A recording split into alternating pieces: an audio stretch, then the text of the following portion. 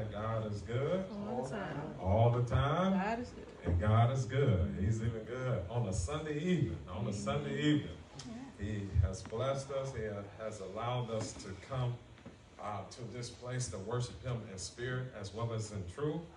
And we just thank God. I love the scripture where Paul said it is in Him that we live, we move, and we have our very being. We understand we cannot take our next breath without God say so. So we just thank Him for allowing us to inhale and exhale and to be in the land of the living, in the land of the living amongst loving Christian folks. Amen.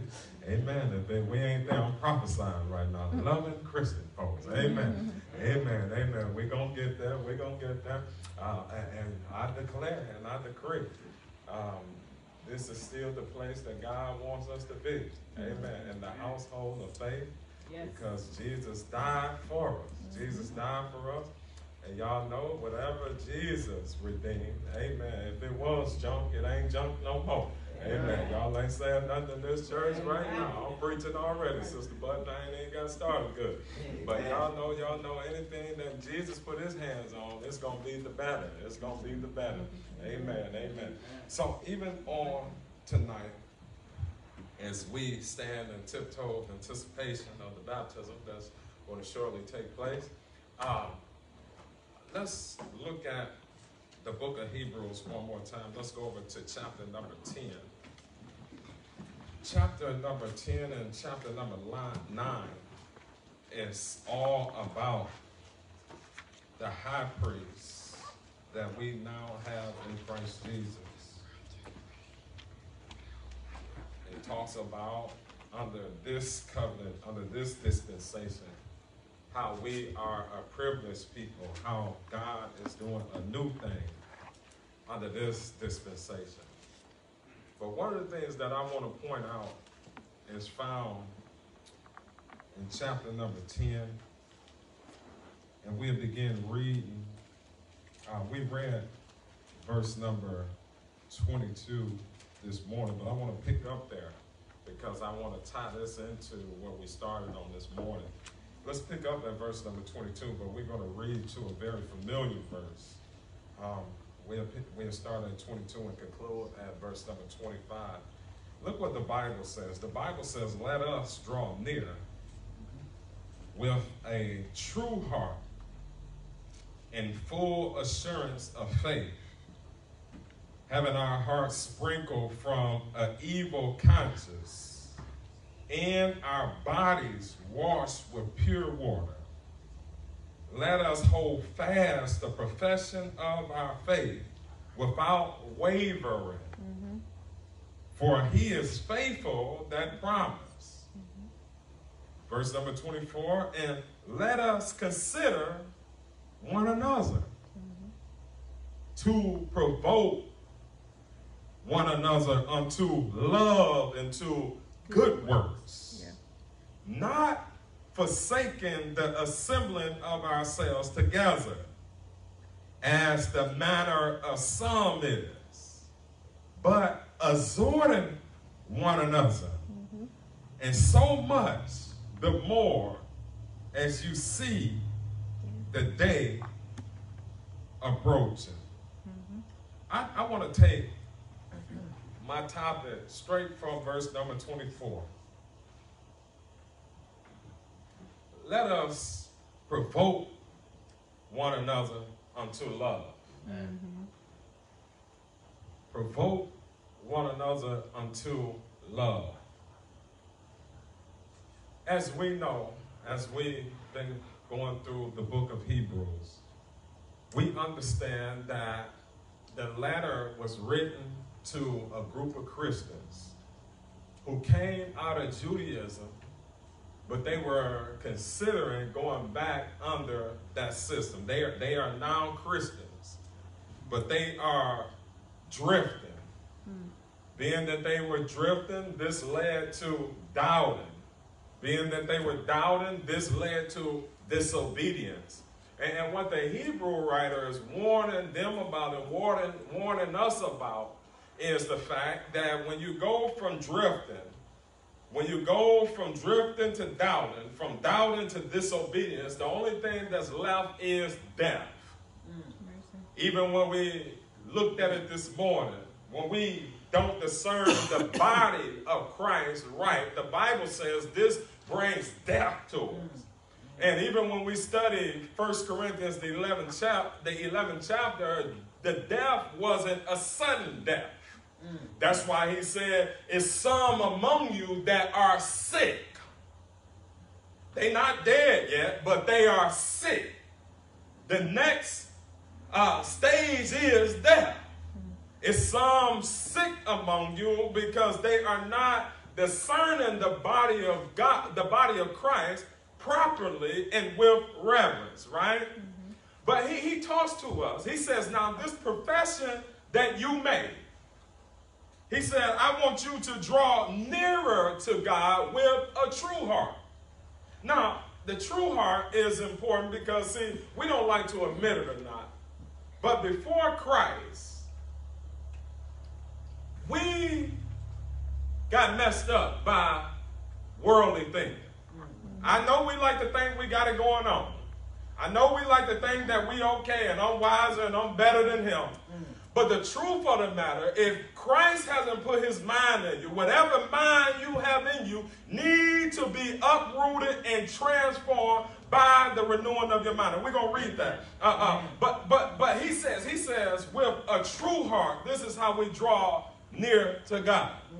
And I got to remind us once again, Jesus said, out of the heart of man flows the issues of life. Where comes fornication? He says, out of the heart. Where comes murder? Out of the heart. Amen. What comes lying? Out of the heart.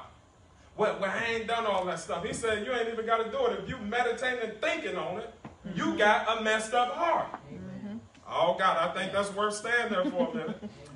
He says, your heart needs to be fixed. And the truth of the matter, the world will give us a cold and callous heart as well. Amen. It ain't easy to love because I've been hurt before. Yes. But this is the thing. We are in a new situation. We are in a new sphere. We are in a new realm of life. Amen. God has translated us into the kingdom. We're not just dealing with worldly folks no more. Oh, God. Oh, God. Oh, God. See, now we're dealing with people who are filled with the Holy Ghost.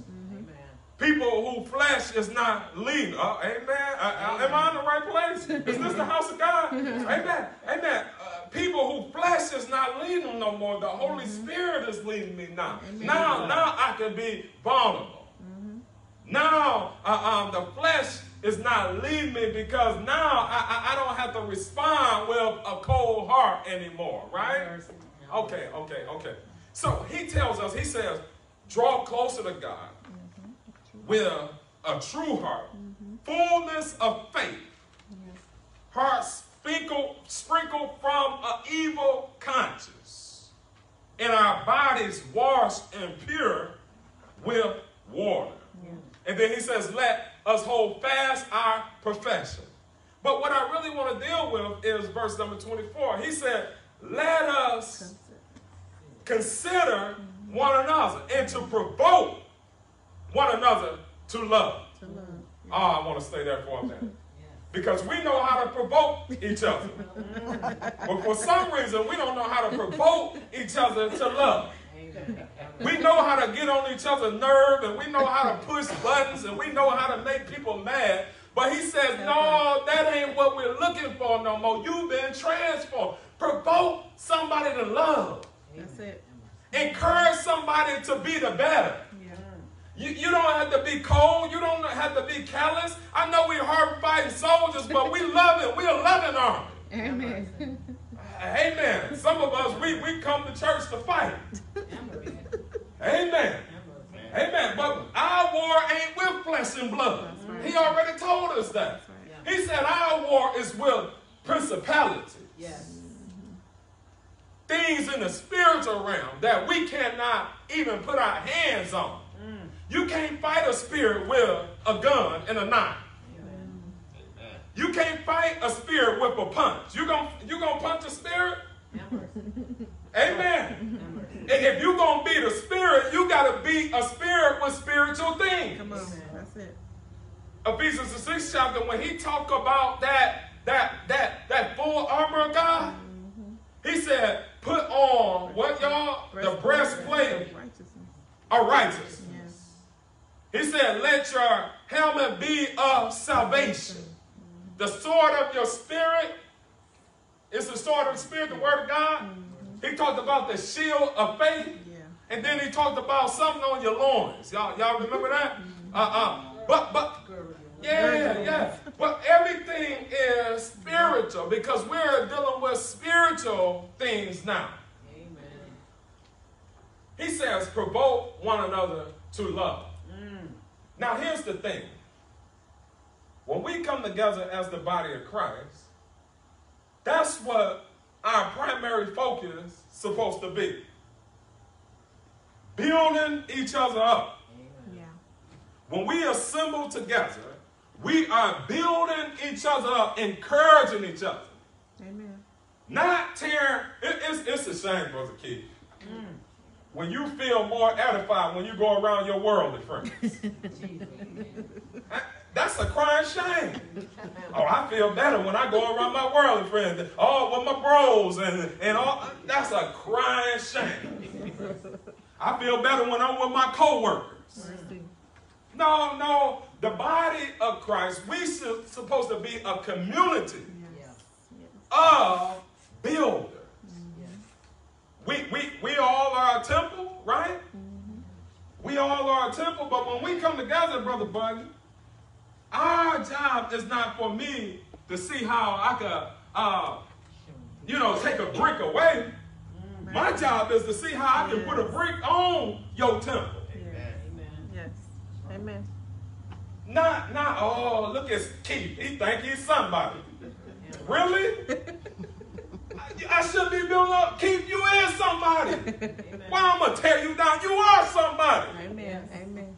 We tear each other down. He think he all that. He is all that. Amen. She is all that.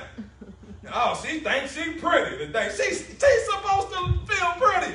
Amen. Look at him with that suit on. Y'all ain't saying nothing in this church. No, build them up. And I ain't telling y'all a lie, is it? Right. Don't be lying now. Amen. Don't be lying, and if that ain't your flavor and all that, don't be geeking people up. Amen. If that ain't your thing, don't. But at the end of the day, y'all know we do it all the time. Brother Buddy, okay, I'm a preacher, right? Matter of fact, I attended your sister's memorial yesterday. Was that yesterday? Saturday. That was yesterday, yeah. Yeah. But we do it all the time. The preacher said it. He said, now it's easy to eulogize a Christian. Amen. He said, because, I don't have to get up here and lie. He said, she don't gave me a whole lot to work with. But the truth of the matter, when we go to a funeral, I don't care if that was your arch enemy. You can look back on something, because at a funeral, that ain't the time to start talking about, I really didn't like him. You shouldn't have came if you're going to come in here and disrespect my daddy like that. You're going to come up here and tell me, I ain't really like him anyway. I'm glad oh, really? And all the family in here, you think you about to get out here, you about to join them. Y'all ain't saying nothing. But when we go to a funeral, we come with our best regards. Now, I stopped by to tell you, Sister McCutcheon, even on this evening, if we can do that for somebody who is no longer in this clay body, you mean to tell me you can't find something to say good about your brother or sister, or something that you admire about them? Come on. Okay. Even if you can't, it's still commanded. That's right. Yes, it is. That's right. Amen. But one of the ways that we do that is in the assembly.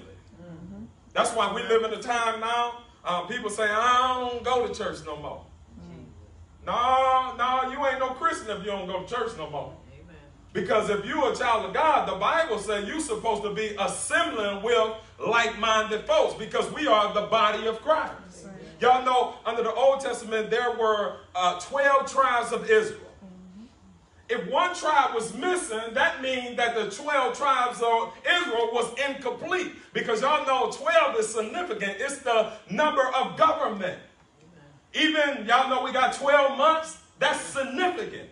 Without the 12, it's not whole. It's not complete in Christ Jesus. We got 12 calendar years, months, right? Amen. 12 is the number of government, 12 tribes of Israel. But if one tribe wasn't represented, when especially on the whole and the high and holy days, if one tribe wasn't represented, that means that the assembly wasn't complete. And that's what we're dealing with in this text. He says, don't you stop assembling as the manner of some is. He says, it's power in the assembly. Yes. It's some things that take place in the assembly that can't take place online. And for those who are viewing, keep on viewing. But at the end of the day, God wants you in his house. Amen. He wants you to assemble with like-minded believers because it's some encouragement, it's some things that transpire that you can't get online or in your bed. Amen. Oh, I know I'm telling the truth. Amen. I know I'm telling the truth. And it's amazing to me. We live in a society now where we got more people, we got more ways to communicate, and we don't even like communicating as much as we did before. Am I talking to somebody? You go to dinner with somebody, instead of y'all talking, all y'all on y'all phone texting and on Facebook and on Instagram. That's the time we living in. And you can see it in the assembly, Brother Bud. Got 3,000 friends on Facebook. Come to the assembly and you say, turn to your neighbor. You be like, I don't want to turn. You got 3,000 people. You talking about that's your friend.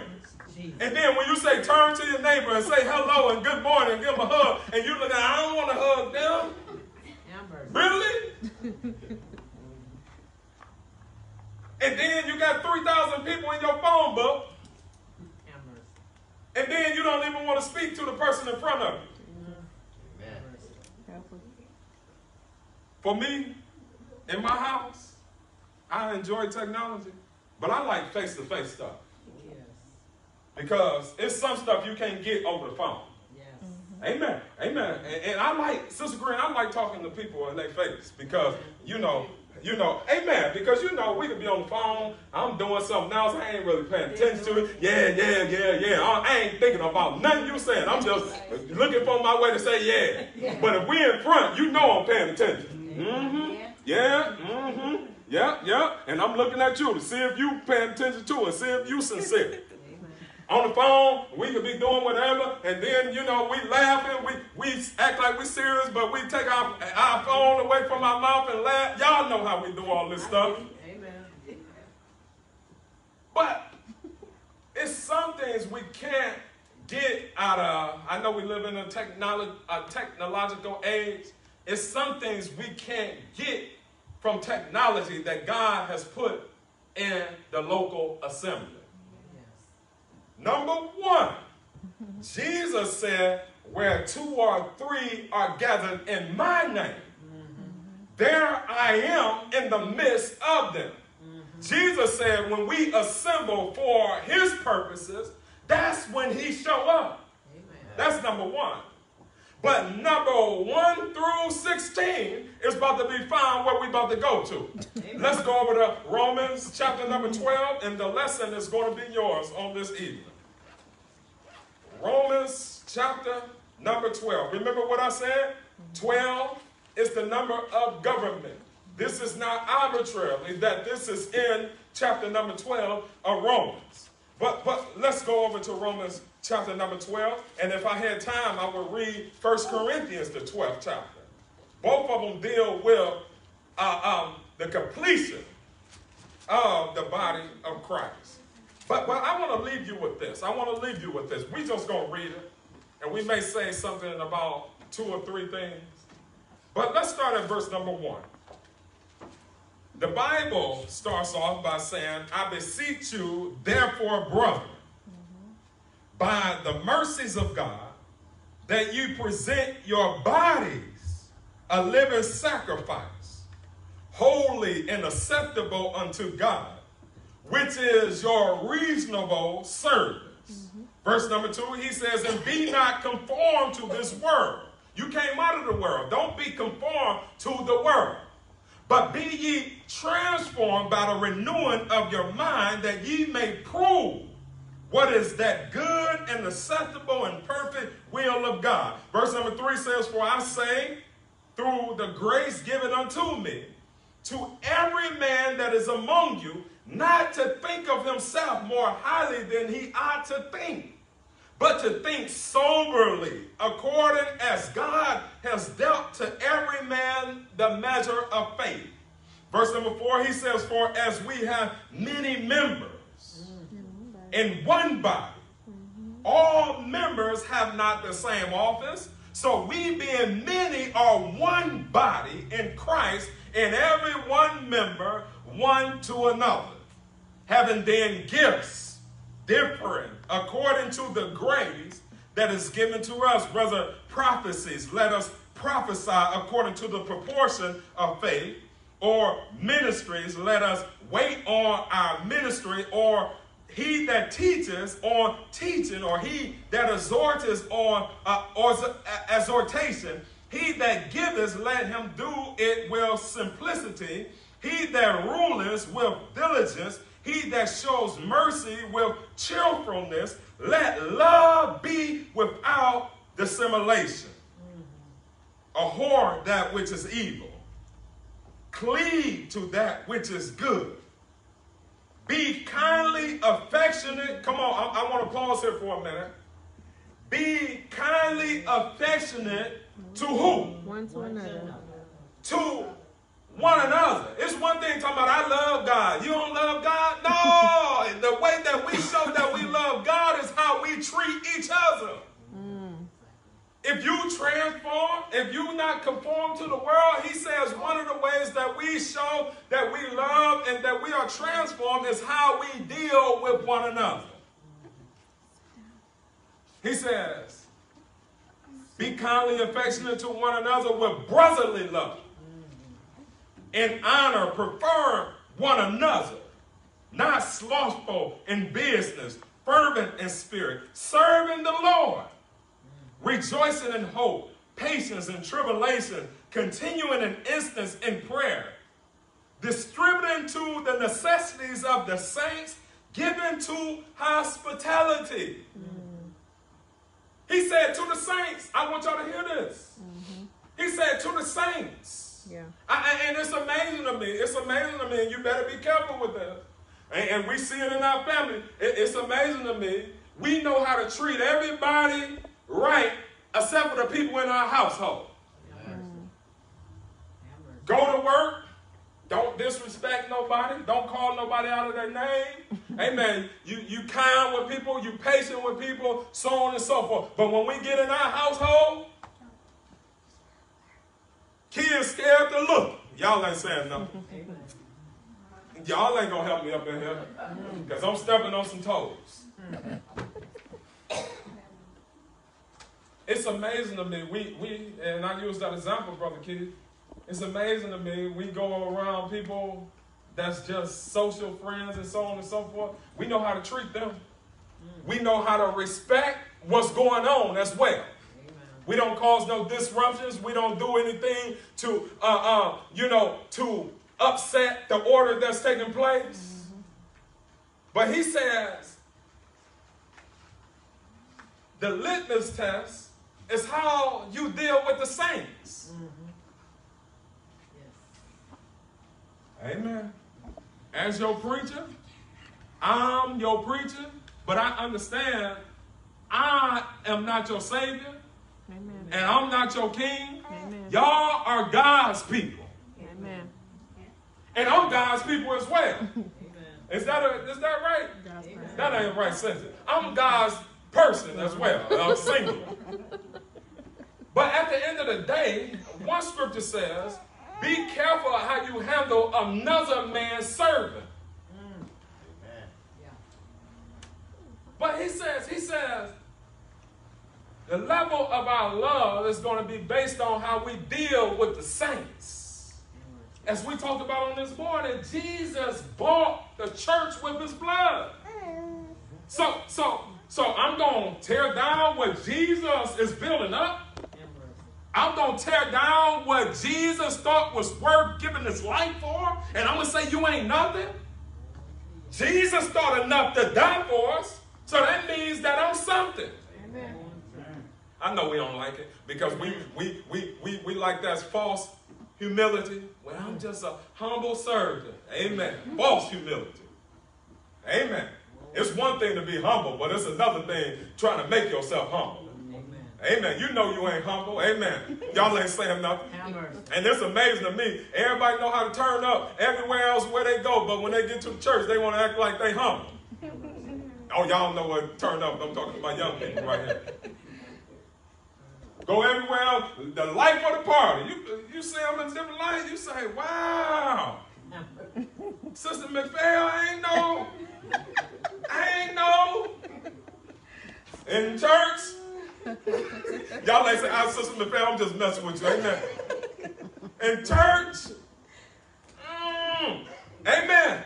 But the Bible says we got to use those gifts that we use in other arenas to provoke the saints. Amen. To love, to build us up in the word. All right, let's finish reading. Serving the Lord, rejoicing in hope, patient in tribulations, continuing in instance in prayer, distributing to the necessity of the saints, giving in hospitality. Bless them which persecute you. Bless and curse not. Rejoice with them that do rejoice, and weep with them that weep. Be of the same mind one toward another. Mind not high things, but condescend to men of low degree. Be not wise in your own conceit. Amen. And then verse number 17, he says, recompense to no man evil for evil. Provide things honest in the sight of all men. Yes. And then he said, if it's possible, as much as lies in you, live peaceably with all men. So look, he go from talking about the saints, how we should be dealing with the saints. Yeah. But he says now when we provoke each other to love, he said that's going to spill out from when we do the closing prayer.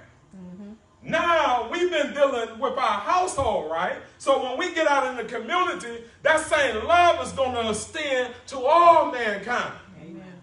Oh, God. Oh, God. And then verse number 19, he says, dearly beloved, avenge not yourselves, but rather give play. Oh, God. Oh, this is good. I could have ran straight to this verse and I wouldn't have said nothing else. But look what the Bible says. The Bible says, avenge not yourselves, but rather give place unto the wrath of God, for it is written, vengeance is mine, I will repay, says the Lord. Amen. Look what the Bible says, Sister Russell. Don't be cooking no grits, talking about as soon as he come in, I'm throwing these grits on his chest. The Bible says, no, don't be looking how you gonna get people back. He said, give place for God to deal with people's situation. Amen. Yeah. Okay, if you don't carry out vengeance on them, now you ain't gave no room for God. Amen. Brother Green, you don't got me back.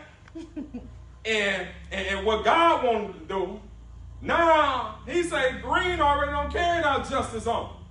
So now I can't, well, let me not say he can't because God can do whatever he wants to. But God says, give me room because I see everything.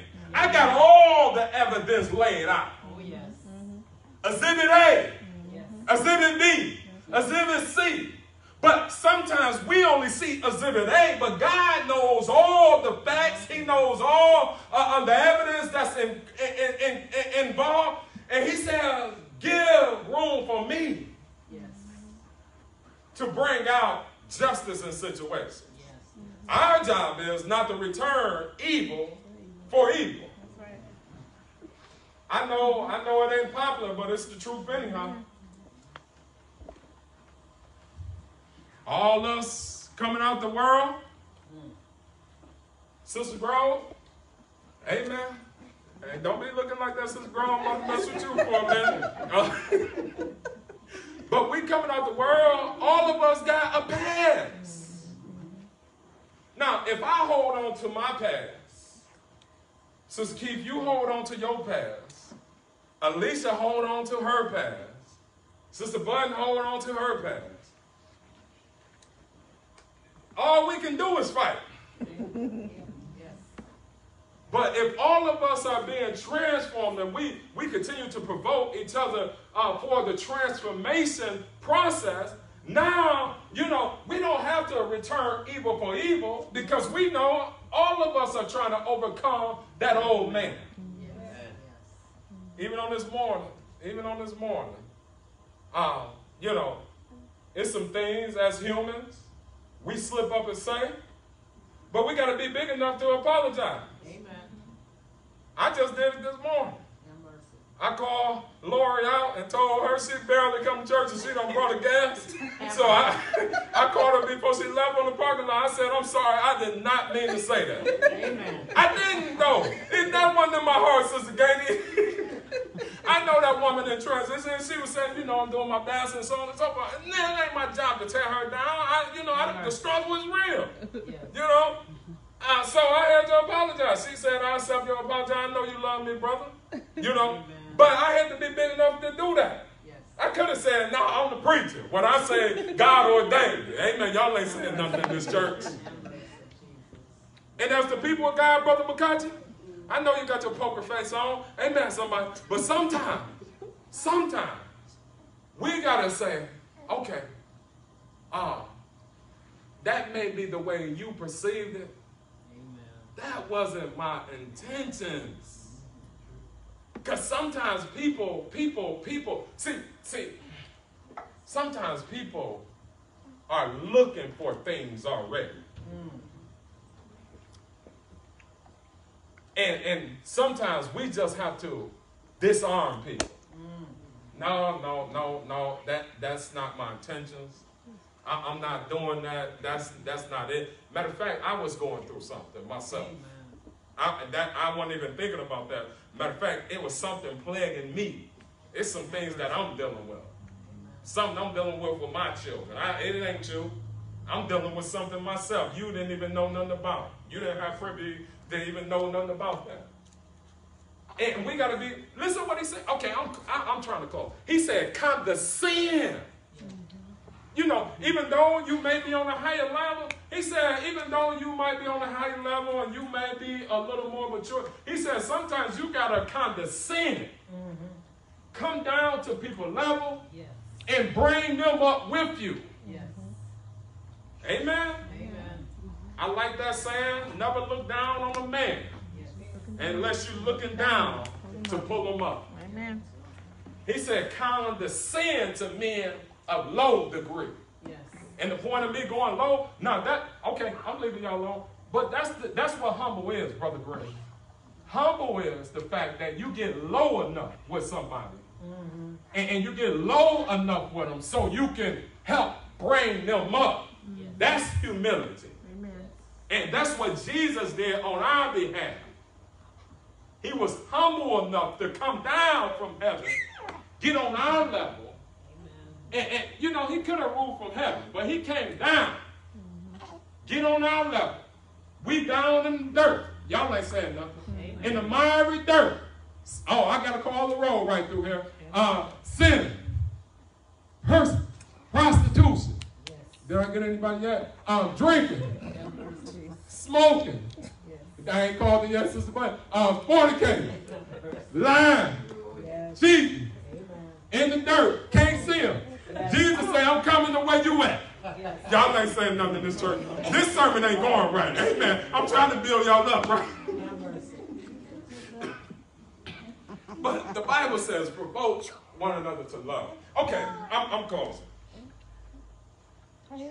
it was one man who particularly was known as the man of encouragement, Barnabas. Barnabas was a man of encouragement. And as we just read in Romans the 12th chapter, the Bible says some have the gift of that. And that's another thing. I'm closing, Sister Gray. But when we don't assemble together, it's some gifts that God has given us that the church lose out on. All of us don't have the same gift. The Bible says some people specifically have the gift of encouragement, the gift of giving, the gift of leading, the gift of preaching, the gift of praying. The Bible says some people have the gift of exhortation. And when you're not around, even if it's just the gift of that pretty smile, or the gift of that hug. Nobody don't hug me like that. That's a real hug. My wife used to get on me. She said, I know you used to all these church hugs. Now you giving me church hugs. Y'all ain't saying nothing. See, I ain't one of the church members. Give me a real hug. I give her a little hug, church hug as well. But some people are gifted in various ways. And when we come together, that helps build the church up. Now, can we all pray? Yes. But some people are specifically gifted in that area, and that's where God allows them to be a blessing to the body of Christ. And when we don't assemble, we lose out on that. I'd be remiss if I didn't give you this point. From my studies, it showed that when I know we use it that way, Hebrews 10 chapter verse 25, it shows that this wasn't just dealing with the weekly assembly. From us studying, we can see that they were talking about forsaking Christianity altogether. And he was telling them one of the ways for you to be built up where you're not even willing to go back into that is stand in the assembly. Because if you're not in the assembly, whatever you came out of, it's going to be attractive to you to go back. Amen. I'm trying to let it go. Who ain't called? Jahan ain't called Jahan. Jahan, I'm trying to let it go. But y'all know, with 12 steps, they tell you need to be around people who are recovering just like you. Don't start thinking, oh, I'm good. No, come to these assemblies. And that's a biblical principle that they borrowed from us. Y'all know that? They borrowed that from the church. But we come together. I'm fighting sin just like you. I'm fighting the devil just like you. I can identify with what you're going through because I'm fighting the same battle that you fight. Let's fight this thing together. Let's fight this thing together. I love you. I like that saying. We'll say, I love you, ain't nothing you can do about it. But we know it's something you can do about it. That's why we got to have agape love. That's that unconditional love. That's not that storge. Storge, storge is based on how it make me feel and so on and so forth. No, agape love is unconditional. It's not eros love either. Eros, y'all know what eros? That's where we get the word eroticism from. It's not based on a sensual love. It's unconditional love. That's why we love each other and we provoke one another to love as well. So, Brother Button, when we leave out of here, don't push them buttons no more. Amen. Amen. Build me up. Amen. Amen. Don't press them buttons no more. Amen. Amen. Amen. Sister Pam, when we leave out of here, provoke me to love. Make me another cake. Amen. Y'all ain't saying that. I better close. Amen. I ain't getting no sleep. I ain't getting no sleep, Gerard. But we're going to prepare for the baptism. And